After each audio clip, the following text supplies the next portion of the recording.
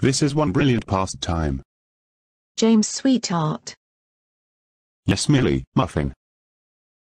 Shouldn't you be wearing a lab coat if you're working down here? I don't have one. I say this because I'm your wife and I love you too much to lose you in a horrific accident. I understand your worries, sexy baby.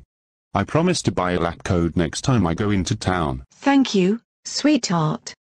It was actually me who raised my worries about you working down here without a lab coat to Mum in the first place that made her come down here and talk to you. Thank you, Lily.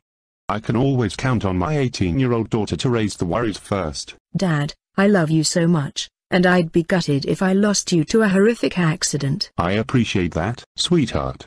You're a fantastic daughter. And you are the best father a girl could ask for. You're so much fun too. Lily, you're the best daughter a father could ever want. I wouldn't want any other father than you. And consider your son, other two daughters and daughter-in-law. I love all of you to pieces.